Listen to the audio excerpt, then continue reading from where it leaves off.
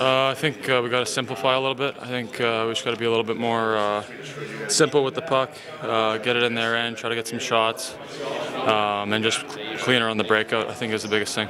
You found the back of the net too last game. What has that line been feeling like and clicking like for you so far this season? Which line, sorry? The one that the chemistry that you have on your line. It was good. Yeah, first time playing with together, so it was good. Fish and Clemmy both worked really hard, and it's just about us being strong on the puck and holding on to it down there because we're big guys. So it was probably a good back half for us. I think everyone was kind of running around for that first half, but good back half of that last game. You guys seem to be really effective at the fourth line. Newsy kept pushing out there during that game. What the aspect of being like the energy line or the physical line that goes out there in a game like that? Do you feel that responsibility, or can you describe what that responsibility is to you? Yeah, I think it's pretty self-explanatory. We're all big guys, and I think that's just kind of how we play. So just got to stay with how we play and provide that for the team. How have you seen your game evolve in that respect over the past few years? Yeah, I think it's part of my game. I'm a big guy, so just try to get in there on the forecheck and hang on to it best I can. We still got to continue to get better at that, and just keep going with it. If you've talked about it once, you've talked about it a million times, but the going from wing to center situation, but that was really your first time doing it this season, I think. Did that take any time for you to adjust to again, or did it change anything for you? Not too much. A little bit on face-offs. It's when you're not taking draws consistently, it's hard on the timing sometimes, but otherwise positionally is all good. Same lineup. Nobody's missing today, or no, we're gonna go. Ghost will be out, so he'll be the odd man out on the D, and then Zarnik will be back in for Fabs. Want to give Fabs a little more time, obviously, to get a little more time to get up to speed. I saw you had Zarnik with Kopp and Comfer. Is that because you want to keep the other line intact? Maybe keep that line intact, but we might move some things around like we did in that third period. I just like having Zarnik. Is versatile.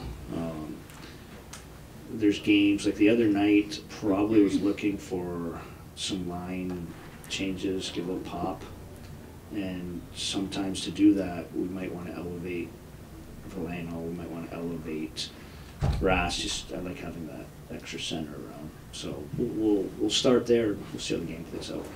And with Ghost, it's just kind of his turn to his rotation. Kind of, yeah. I think for him maybe a little reset. Not a strong game from the other day, but at the same time, if you take his body of work for the year, he's been excellent for us. So with a little slip in his game, the luxury of having 7 quality D that we're all comfortable with, a little breather, time to watch one. Would expect it back in on Saturday. Was that a little bit more from the defensive end, or then the power play was 0 for 6? Yeah. Obviously, he drives the power play when it was going well. It was a big part, but yes, a little bit on the defensive end too.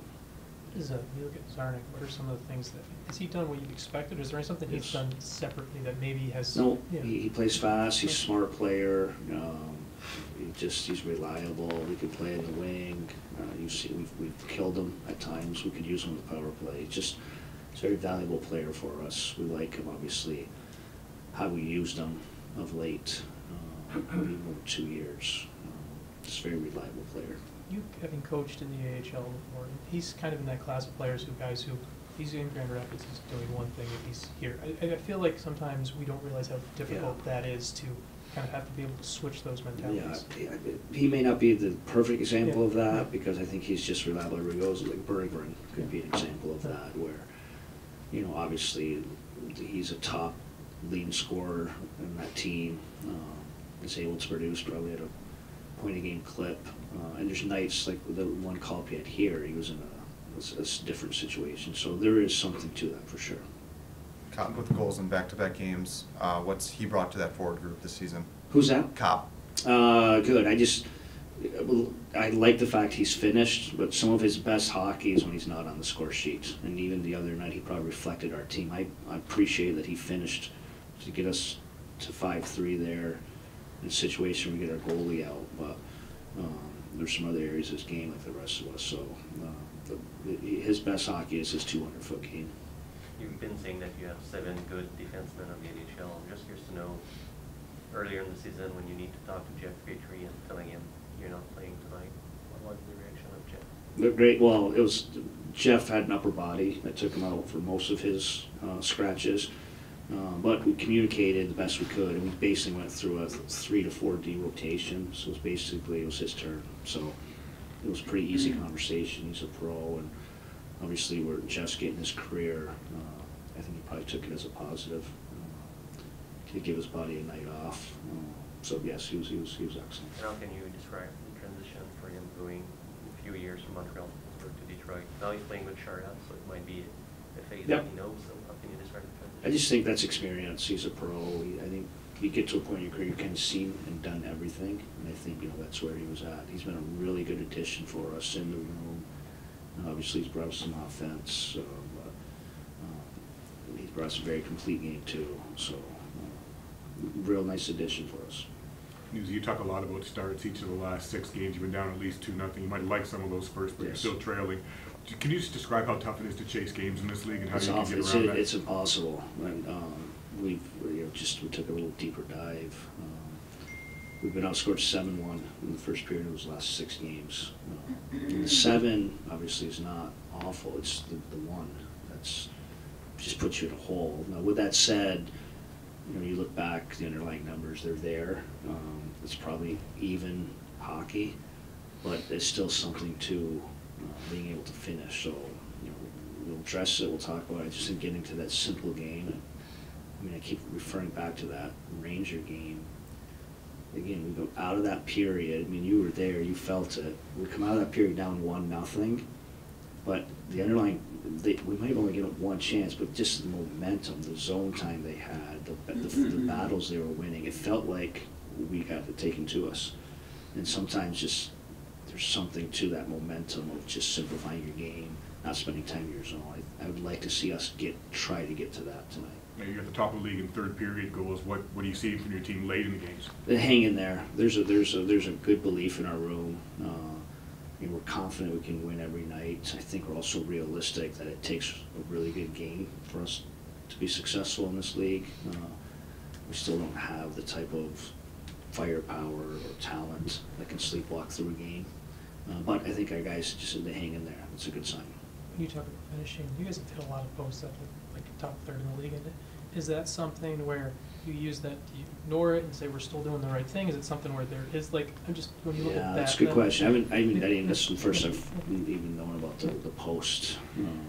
I think you just trust getting looks, and again, we kind of judge ourselves and the territorial part of it, the chances for, chances against. We're right in the middle of the league. We saw a stat where we're 9th in the league in giving up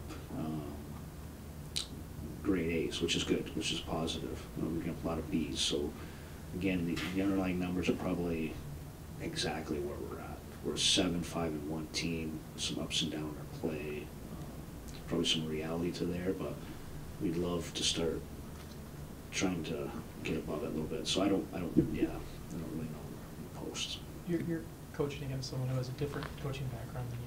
I'm curious what are some of the things that might come from his background that you would have had to kind of add to yours, and maybe on the flip side? Yeah, I just think there's huge value in playing in this league. And I think there's some real experiences. Man, I tap into 4 years of my college hockey experiences at times. I can just imagine a career like Marty had. So I just think there's some truth to that. There's some reality. I know I lean on Boogs and Tangs a ton. So I just think it's a little different perspective. Kind of been there, done that. Obviously, I'm a career coach, so it's a little different in some ways. When you look at the video, what do you see about Montreal? The rush team, man, it was them last year too. I think 8 of their last 13 goals were in the rush. If you give that high-end talent looks, easy offense, you turn the puck over, you fuel their rush, it's going to be a long night. It's one thing to get rushes. These guys can finish off rushes. Did you find out if you get to bring